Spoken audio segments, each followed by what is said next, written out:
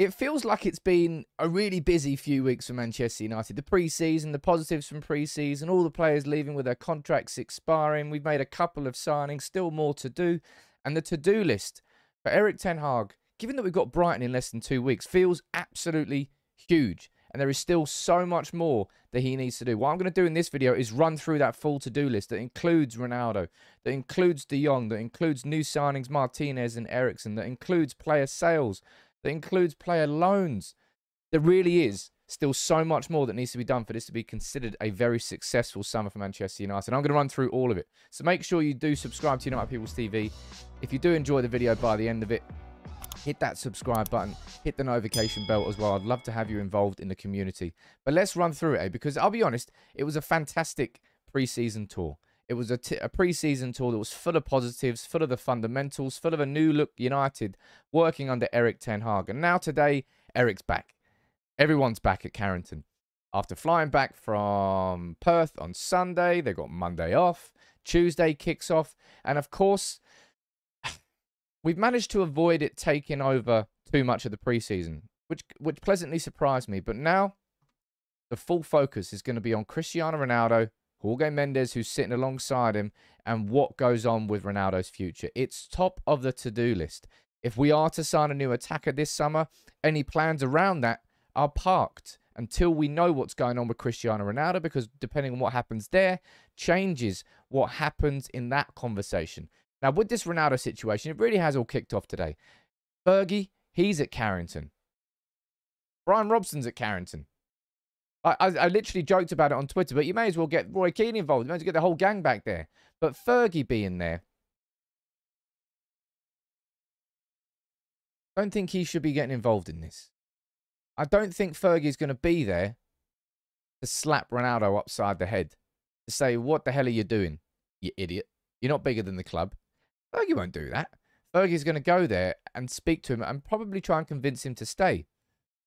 I don't want Man United to be convincing anybody to stay. And yeah, we've been talking a lot of this summer about, having players that want to play for the club. And lots of you said, Sam, why do you want to go after De Jong when he doesn't want to play for the club? And I've told you that they're two different things. Him wanting to stay at Barcelona does not mean that he doesn't want to play for Manchester United. I think they are separate things. But Fergie being there, I don't know. It's a bit of a weird flex. I think so anyway. Erik Ten Hag should be able to negotiate this on his own. He should be able to speak to this player, Ronaldo. Do you want to stay? Yes. Cool. You're in my team. Do you not want to stay? Cool. We'll sell you. Move on. See you later. Got some training to do. I'm a bit busy. Because he is busy. There's so much to do. And that's why I don't want to get distracted and pulled apart. United's plans now the next couple of weeks just to get pulled apart because Ronaldo wants to do what Ronaldo wants to do. But again, we were told, of course, it was all to do with family reasons. But he's back on the first day of training. Again, the timeline of the whole thing does not match up.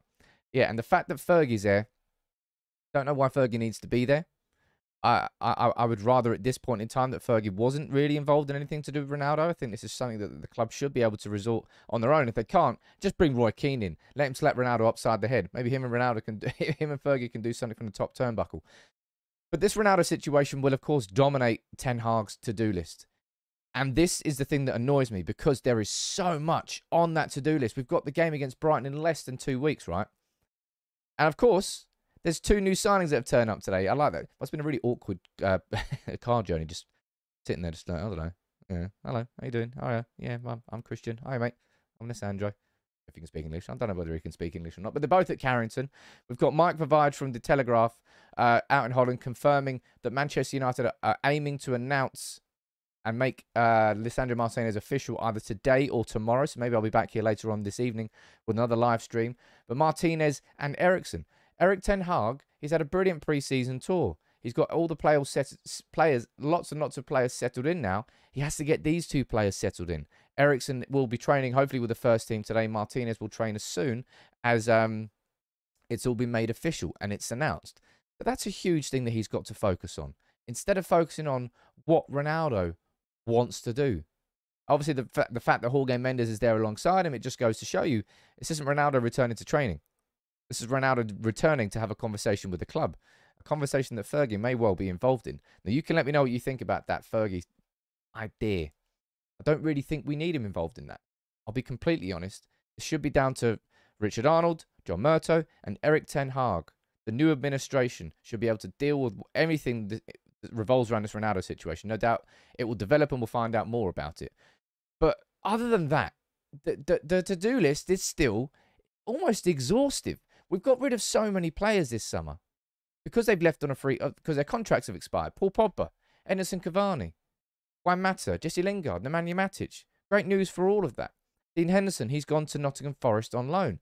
But there's still so much that needs to be done. A good deal that's been announced today, which I'm very happy about, is Alvaro Fernandez going to Preston North End on loan for the season.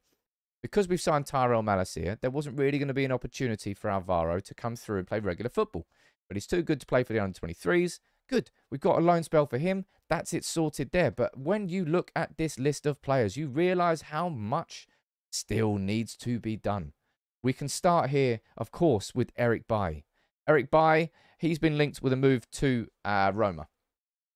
And I've spoken about that in the live stream this morning. And I think it will be a good move for all parties. He'll go back. He'll work with the manager in Jose Mourinho, who brought him to Manchester United in the first place. If we can get between 8 and 10 million, actually, that's around about 10 million for Andreas Pereira, we should be able to get 10 to 15 million for Eric Bailly. A good bit of money, not making profit on a player, but I think we signed him for 30 odd million. It hasn't quite worked out. To get 10 to 15 is a decent recoup. And selling a player at a time when he has a resale value, not something we've been very good at. But Eric Bailly, something's got to be resolved around his future. What about Phil Jones? Something has to be done with Phil Jones. He's you can go back here. This is back in, 18th of July. Manchester United are willing to listen to offers for Eric Bailly, Axel Tuanzebe and Phil Jones. And that absolutely should be the case because Manchester United have got 7 first-team centre-back. Well, 7 first-team centre-backs on our books. Phil Jones, we need to find a club for him. Is this to do with the wages? I don't know. But that's another name on the to-do list. Of course, you could say, well, hold up here, Sam. Kind of isn't Erik Ten Hag's to-do list. It's a bit like John Murtough's to-do list. Andy O'Boyle's to-do list.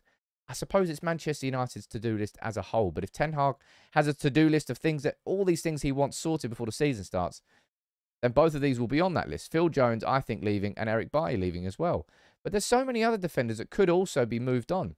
Alex Telles, I don't think will have a place in this Manchester United squad this season. We should be looking at loaning him with a move, with I don't know, an obligation to buy. Maybe that's going to be the same way with Eric Bailly because of his wages.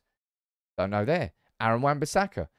If we can find a club that would sign him, I think it would be in his interest, in Manchester United's interest, for him to be moved on.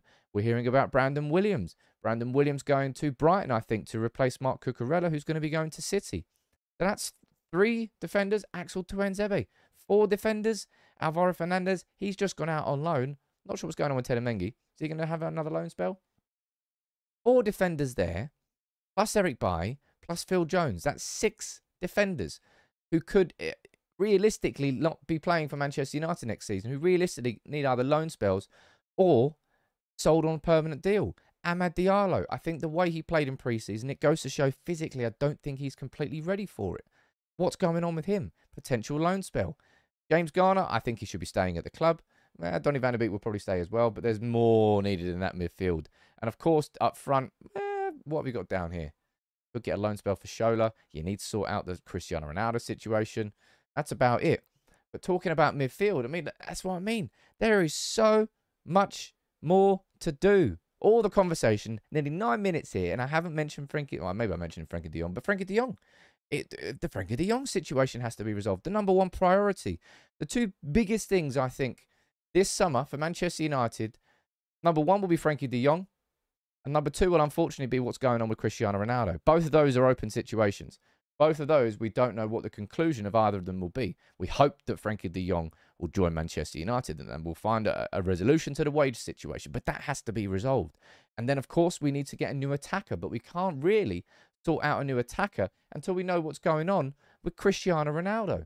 And when you do a video like this and you say it all out loud, you're like, Jesus, Erik Ten Hag still has so much more work to do for this to be considered a successful summer.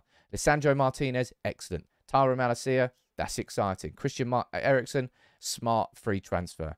Players leaving, good work done. But it goes to show the scale of this rebuild. This Ronaldo situation, it's an unnecessary distraction. It's not what we needed, not what we wanted, and not what we planned to do.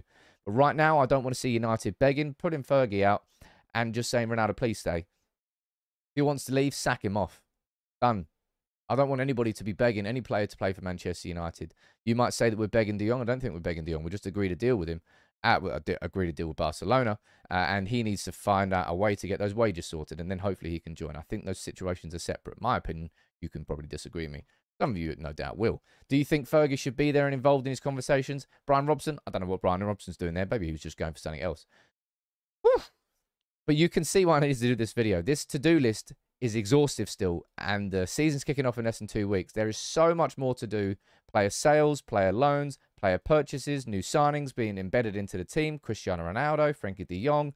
The list is not endless, but there's a lot to do for this to be considered a successful summer. You can let me know what you think in the comments below about what your gut feelings are about what's going to happen with Ronaldo and de Jong and all the player sales and all the player loans. Jeez, I don't know. Whew. Erik Ten Hag, man. John Murto, Richard Arnold, you got your work cut out for the next couple of weeks. You let me know what you think in the comments below. Make sure you subscribe if you're new.